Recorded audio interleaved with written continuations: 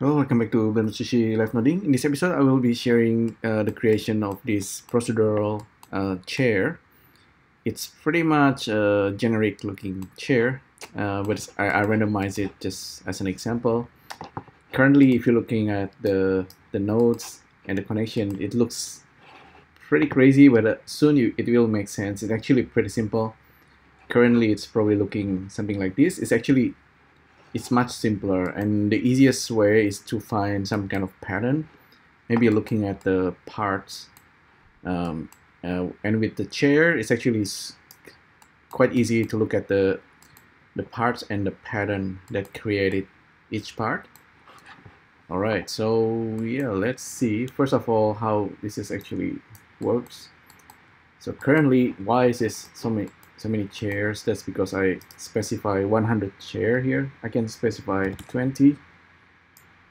I can randomize it. I can specify 1 or just 5 and randomize. I can actually just simply arrange it in grid instead of randomize, but that's another subject. Okay, it's just a simple chair now. It's simple. This is the output. Okay. At the back here we have actually I should have given color to this. So 1, 2, 3, 4. This is the end. This is the end output. With spread chop, there's always like we need to almost always to join the vertices, the edges, and the face. Sometimes it's just vertices and edges. Sometimes just vertices and faces. But those three components can be combined using list join. And then you want to perhaps mesh join all of them. So instead of 4 different parts, it's combined into a single objects. And then finally you have a single objects that can control the rotations and locations. For location, you can just perhaps just use plane and then arrange in the grid, like I said earlier. And then you can randomize the angle, etc. But that's a spread chop thing, the spread chop basic. So from all these 4 different parts, right? We can already started to see the pattern. We have parameters. The way I arrange it, this is not the best arrangement yet. So ideally, if you have like a complete procedural objects, we want to be able to scan for properties. So currently it has nothing. Let me bring this up. So let's say this is like a complete, it's a complete modular chair, a parametric chair. It's not perfect, but I think it's kind of complete. And the way we can make it better, if I make it so it's easier to change the parameter. So let's actually do that. The way to do that is to select the nodes that says a number, and here, okay, let's say that's to change the offset. Oops, my keyboard is broken. Offset back. So I rename it and I turn on to 3D view. Now if we scan for props,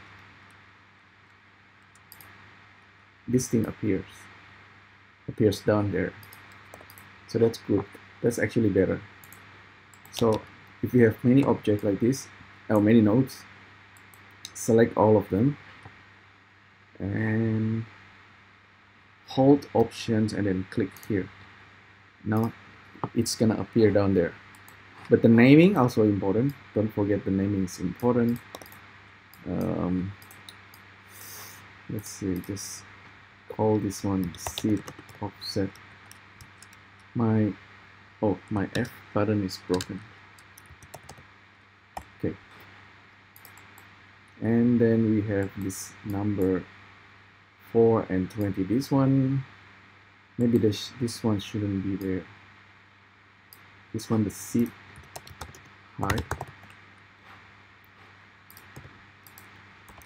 seat height.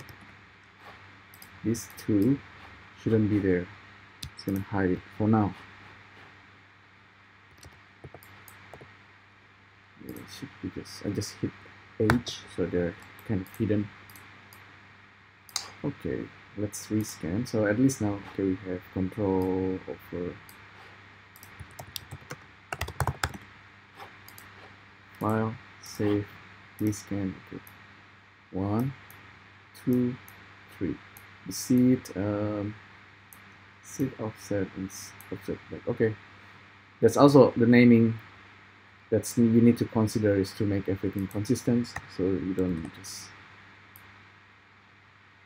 make a random name. So I can have bigger chair. So yeah, so far so good.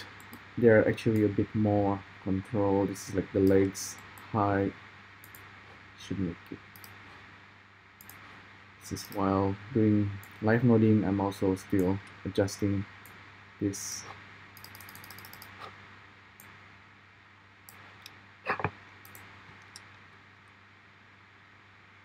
This is actually chair height, leg height.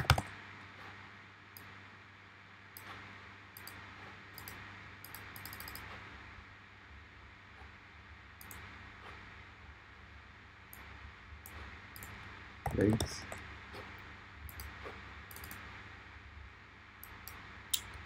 Seat thickness. Rescan. Okay. Legs, seat height.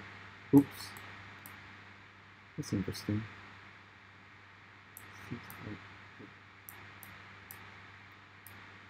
Seat thickness. Okay. Yeah, I think this is okay. It's quite workable, the parameter. Anyway, let me continue explaining the seat itself. So it's a little bit better. I'll save the blend again. Next time I could just save it as a preset. Oops. Whoa. All right. Next time.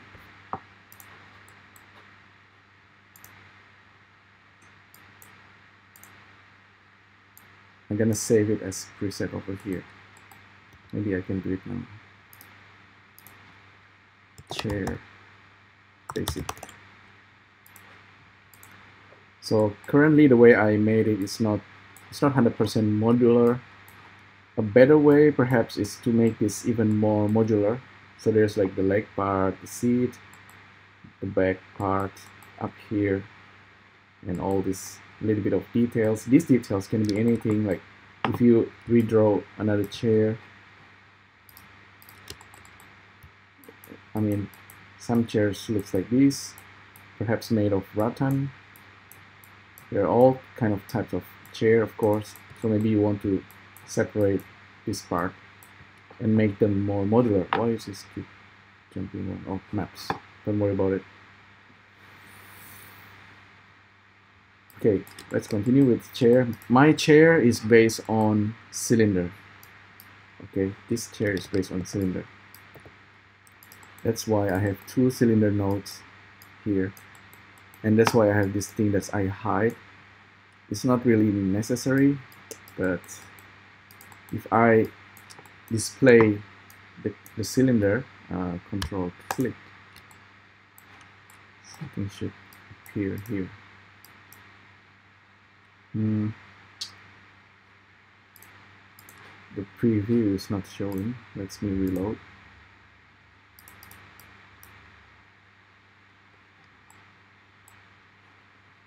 Interesting. Yeah, it doesn't like my viewer node.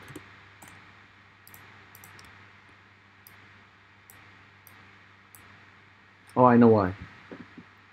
Okay, I know why. This because I'm using separate. So when cylinder becomes separate, I'm really separating every component of the cylinder. So now I need to explain. It's better to explain the ones behind it. Control click there. Okay, that's the back part of the chair. Okay, And see, as you can see, I have actually a lot more control here. I can actually twist it and do a taper. So that's because of the bevel of curve. And that bevel of curve is really just a UV connections. And it's actually easier to understand once I do this. So that's basically the back of the chair. I can actually reduce it. So now it looks pretty weird. It's almost like a art deco chair. It must be chair like this. This one is actually original chair, but I mean this is just generic. Okay, so that's actually something that I create using this. So there's a circle here that can control. If I want it to be triangle, I can do that. This is triangle. It's not a circle, but maybe make it four-sided for now. Yeah, this looks nice. File, save. So now we cover one part of the chair. Let's go to the next one. There is, of course, this kind of thing, that matrix that goes into each one of them. Yeah, this matrix part is really just something that link everything together. So if I change the height or change the leg, everything's still in the correct place. Okay, continue on. Second part. I should really just give a color. So that's the matrix in. Okay, this guy. Control, click. That's just the back part, and this thing is actually just extrude edge and solidify of the cylinder. So I use list slice once again.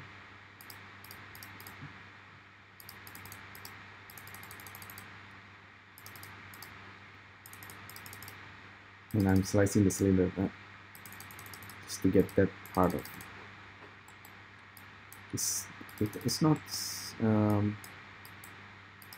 perfect, but it can work.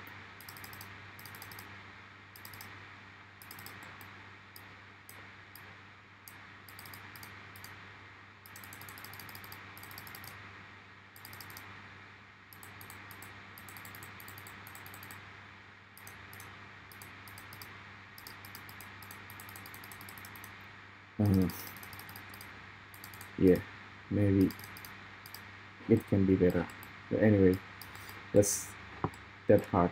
I actually kind of made a mistake there, I think. And the next part, let's get rid of this move. Okay, there's this move and there's another cylinder.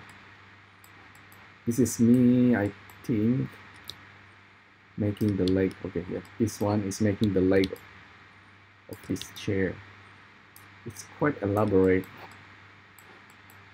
and I can actually randomize this part if I want to.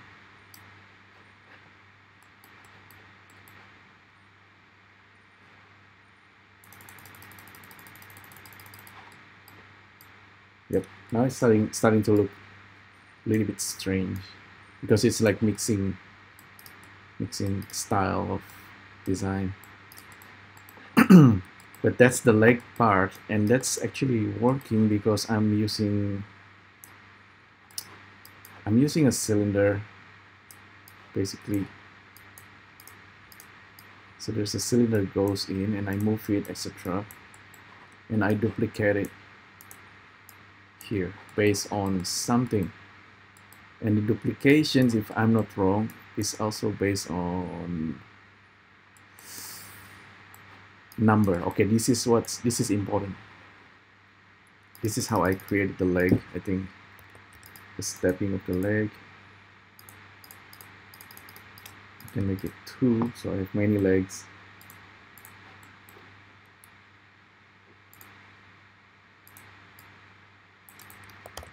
But yeah, the number range and list item.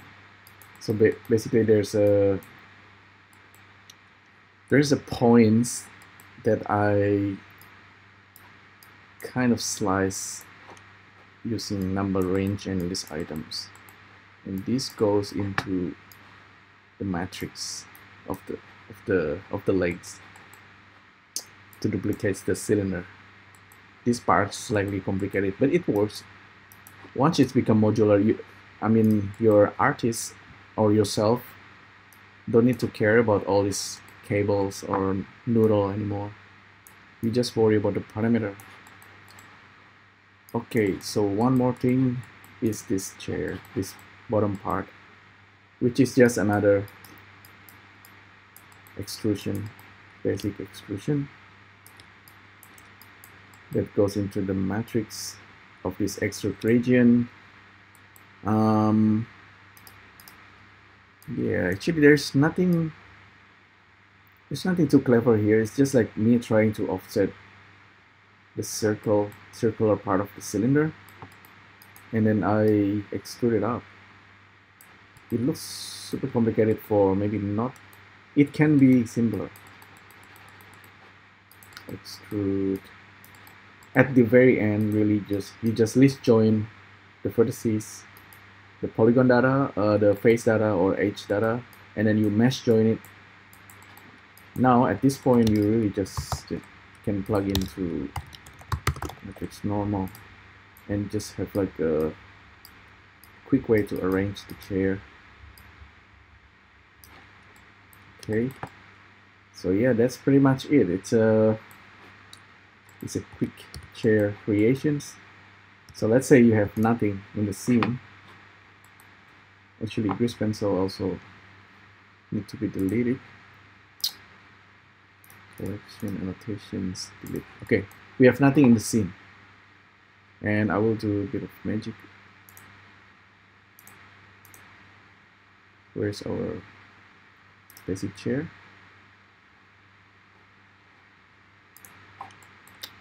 Now we have our chair. Quite nice, right? And you can just go under view. Oh, where's SpectRop? Okay, SpectRop. Scan for props. Shift height. Legs. You have tall chair. You can have shorter chair. For mama bear, and you have shorter one for kiddos, for kitties. Okay, don't make it. Okay, this one needs limit, but you can make smaller one. Yeah, that's how it works basically. SpectRop. This is another free chapter from my imaginary book. Hopefully you find this useful. Let me know what you think, and I'll see you next time. Thank you. Bye.